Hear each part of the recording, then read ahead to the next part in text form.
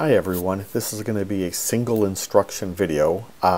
It's weirdly specific, but it's actually something that a lot of people find annoying, and that is simply that if you embed a video in Canvas or web pages, if it's a YouTube video, frequently the full screen button is disabled. So Roland had actually asked for some assistance with this, and I figured I'd record a video and we'd send it out to everybody. So here's his page with a video embedded, and you'll notice when we click on it, you cannot click on the full screen button.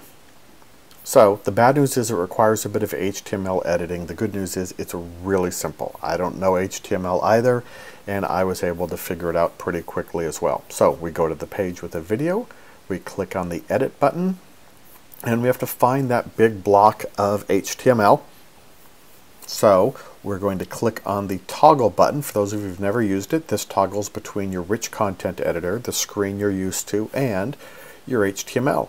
Okay, now don't run from the room because it looks super confusing. It looks super confusing to me, and I don't know what span is or bracket L or anything like that either.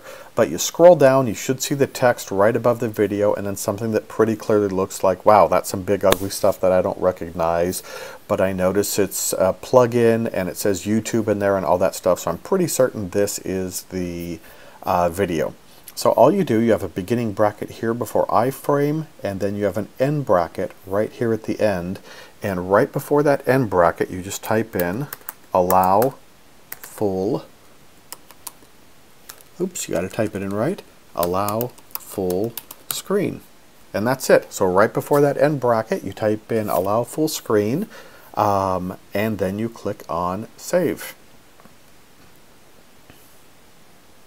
And now you'll notice when we click on the video button, that full screen button is now enabled.